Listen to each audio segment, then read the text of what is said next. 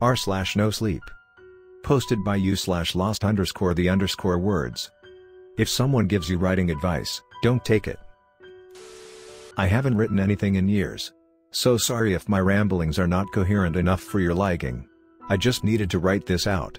Let anyone see my story, maybe save someone, or you, from making the same mistakes that I did.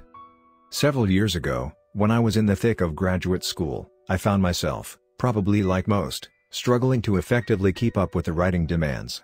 Papers, grants, fellowships, applications, everything really, required the utmost care and perfection just to stay on top of the competitive curve.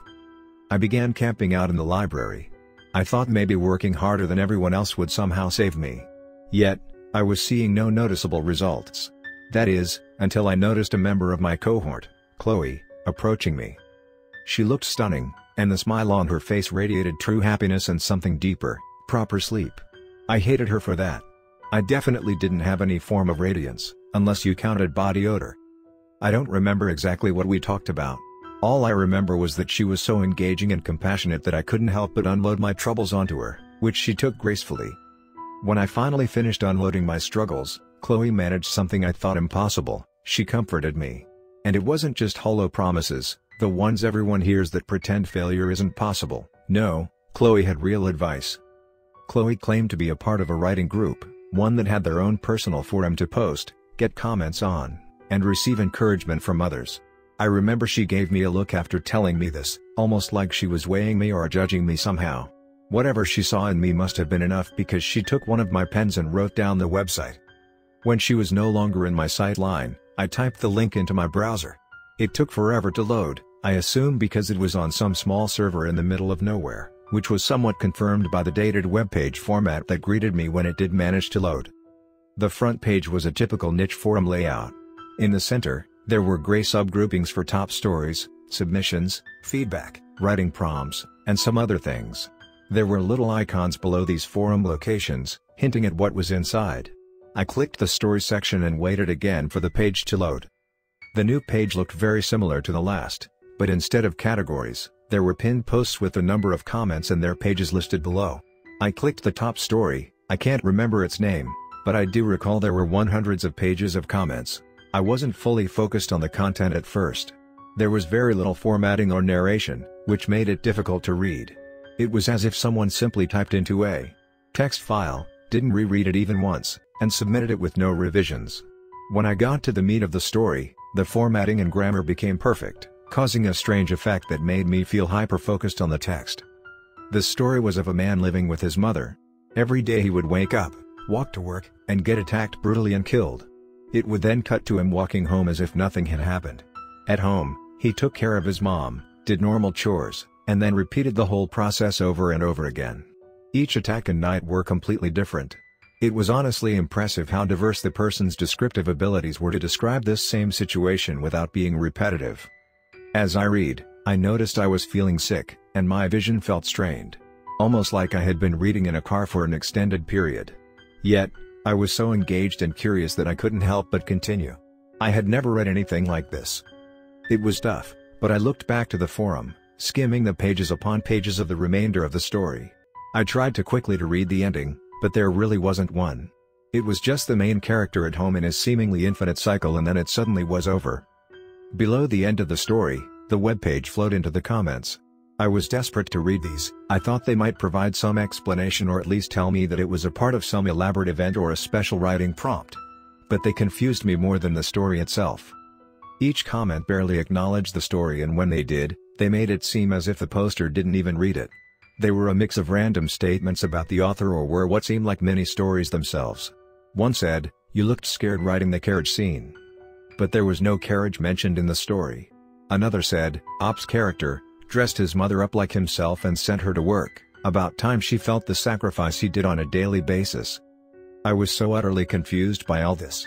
I was about to close the page and send Chloe an email asking if she had given me the proper web address when one of the comments stopped me. It read, "Good job, Op.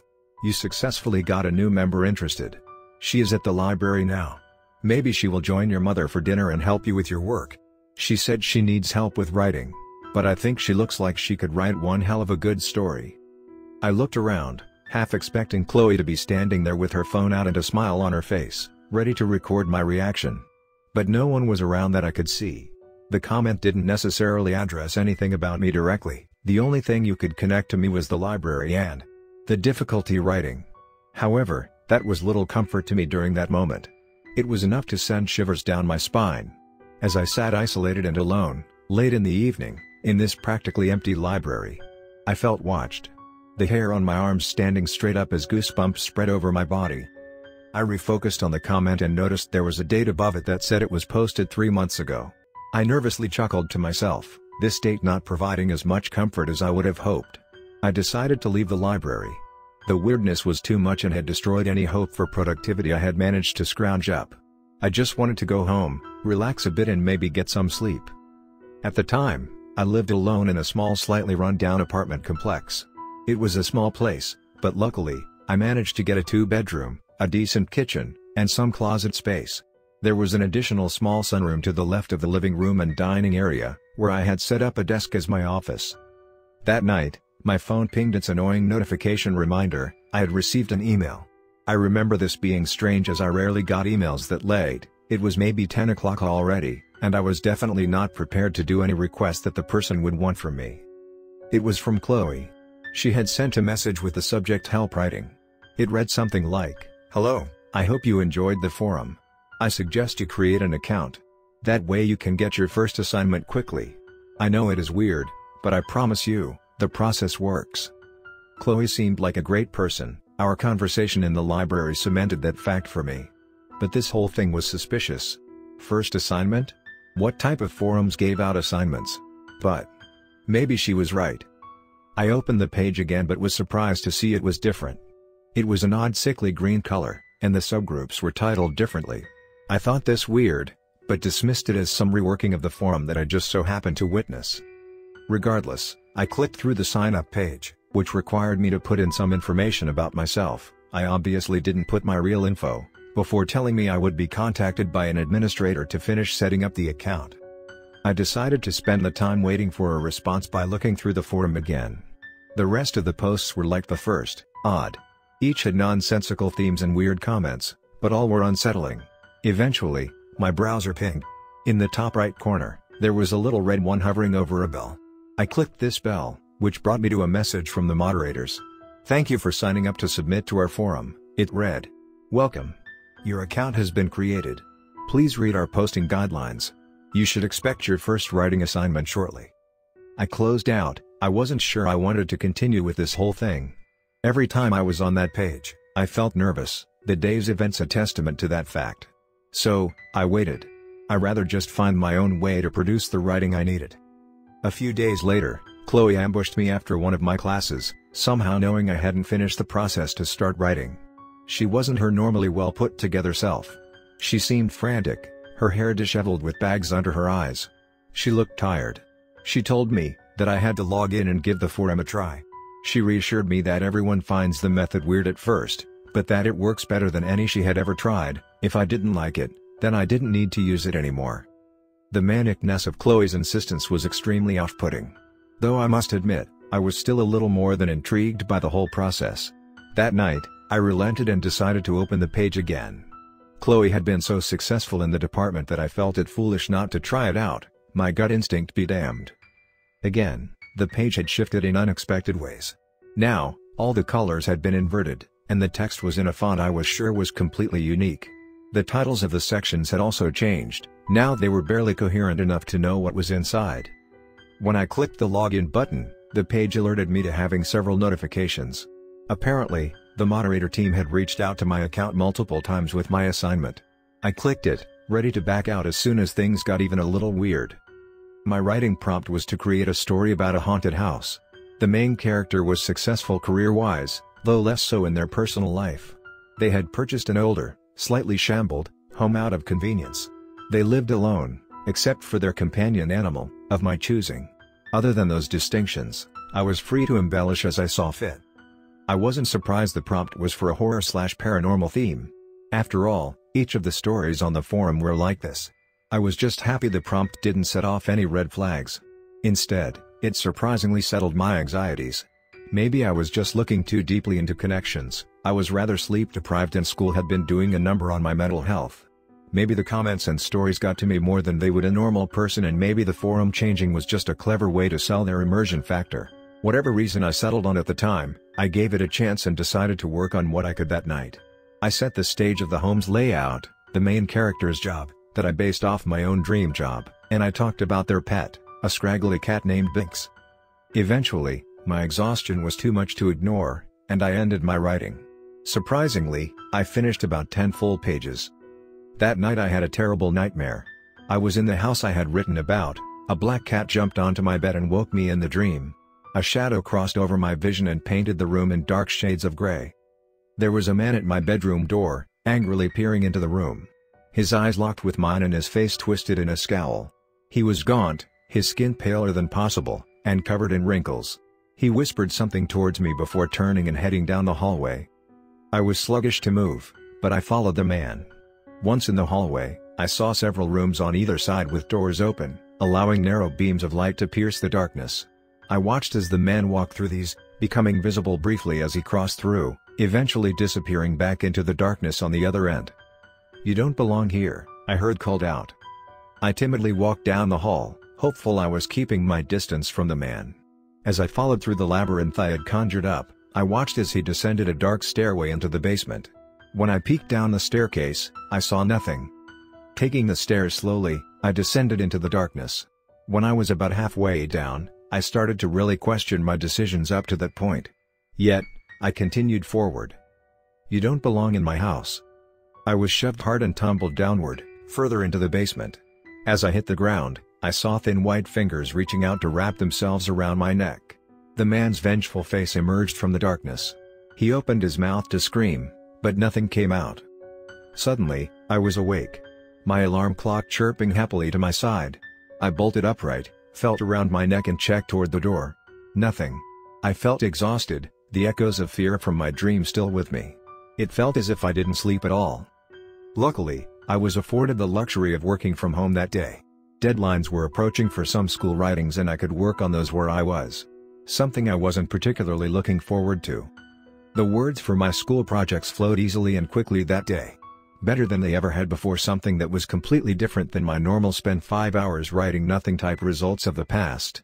Even while rushing to get done, ending at a normal time of maybe 5 or so, the content I had created was good. Darn good. When I finally thought I had worked enough for the day, I closed out of the multitude of tabs I had opened and began settling in to finish my story.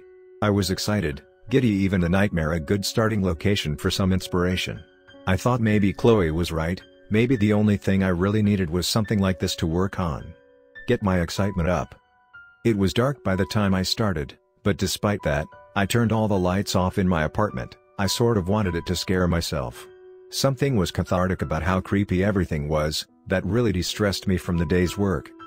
I began typing, the words coming easily, the click-clacking of my keyboard filling the air. I started by trying to copy some of the fear I had during my nightmare. I described the man, the clothes he wore, the sound of his voice, and the sound of his footsteps traveling down the hall. As I typed, I noticed a distant sound, muffled behind the sound of my mechanical keys clicking. It sounded as if it was behind me, so I stopped, turned my head, and listened. Nothing. I continued there again below or between clicking.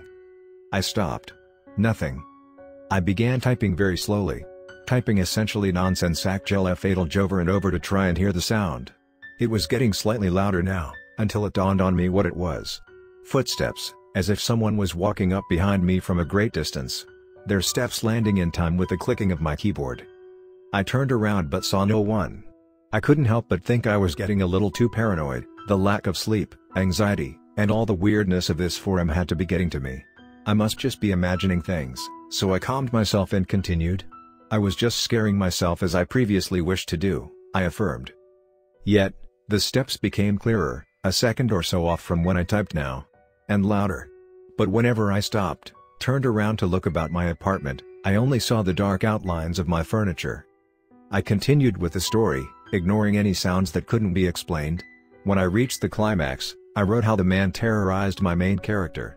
He didn't want to leave his home and her being there was making things far worse.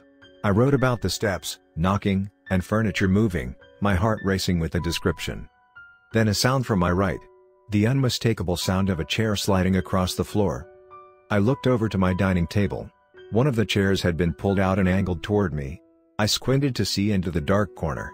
I thought, maybe there was a shape there. I finally turned on a light on my desk, which gave the whole area enough light to see no one was there. Then, behind me now, toward my windows, was clear yet faint breathing. I turned to look, confident I would see nothing. I was sure this was all in my head. It had to be my poorly sealed windows letting in a breeze. I was right. Obviously, I was right. There was nothing. Just my windows. There was no breathing, and the chair didn't move. I just didn't remember where it was. I was only scaring myself with my story. You don't belong in my house. I snapped toward the voice, jumping from my chair and positioning it in between me and any source of that voice. It had emanated toward the dining area, which I could still see was empty. A shiver ran up my spine and I could feel my heart beating fast as I bolted around the apartment, flicking on all the lights. I began searching each room, calling out in the most confident voice I could muster for anyone in there to show themselves. But no one did. There was no one there. I calmed myself by saying, it was just a neighbor I must have heard through a vent or while he walked outside the apartment, nothing more. I went back to my computer, my heart still racing. I was done. I didn't care if it was just scaring myself. It was fun while it lasted, but I was done. I dragged and dropped my story into the recycle bin, confident that would be the end of it. I was about to shut off the laptop and relax with some mindless comfort TV, get this damn story out of my head, when a chime stopped me. Without my clicking, a web page suddenly filled my screen. It was all black with oddly sized white squares in the center. These were filled with big black lettering that looked handwritten. Based on the titles written in the boxes, I realized that this was the story forum. It looked nothing like it had prior. Another ping brought my attention to the bell at the top right of the page. It ticked from 1 to 2, then 3, then jumping all the way to 10. Hand shaking, I clicked the icon. When it opened, I saw that these notifications were for comments. Comments posted on a story I had apparently submitted a minute or so ago. Confused, I clicked the top notification which brought up a new page. My story. Everything I had written, everything I had deleted, had been posted. I only briefly considered this impossibility before the comments made my heart jump. I don't think you are alone, Op. Wow, Op looks scared, doesn't she? I would be too if I were her. He's still behind you, Op. He's going to wrap those hands around your neck again.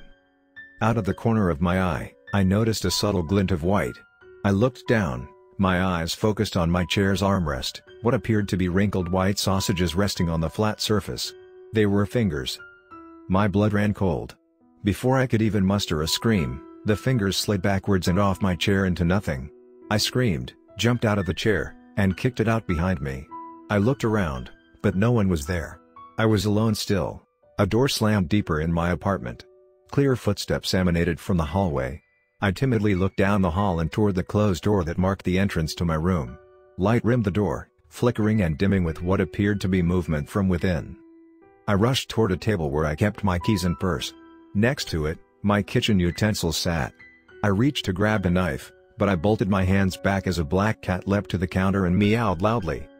I backed away slowly. I peered around the now completely dark room, trying to see if anyone or anything else was around me. There wasn't. I quickly grabbed my things, ignoring the cat, as the lights started flicking on and off all around me. Fleeing fast, I headed to the front door. Flicking the locks off with shaken hands, I opened my apartment to the crisp night air. Never come back. I threw myself out, leaving everything I owned behind. I could have sworn that voice was right behind me, feeling confident I just barely escaped its clutches. I fled the town as fast as my little beat-up car would allow, driving well above the speed limit. My parents were understanding of my sudden need to move back home when I pulled into their driveway late on a weeknight. I had shared with them some of my mental issues during my time at school, and I think they were just happy I'd turned to them when I was having difficulty. They were less understanding when I refused to go back to that apartment to gather my things. I tried to make it work in graduate school, but I learned quickly that was not going to be possible. It didn't matter where I was or what I was writing. As soon as I got through any significant amount of written work, I would begin to hear those footsteps again. Eventually, I was driven from my parents' home, the events from my apartment playing out yet again. Even now, as I write this, I can hear the breathing right over my shoulder. I feel the presence standing behind me, even after writing only 3,945 words which I needed to tell you this story. I fear that if I write anything again, the events from my dream and something far worse will fully play out. So please, take my word for it. If someone invites you to write stories on some random internet forum, don't.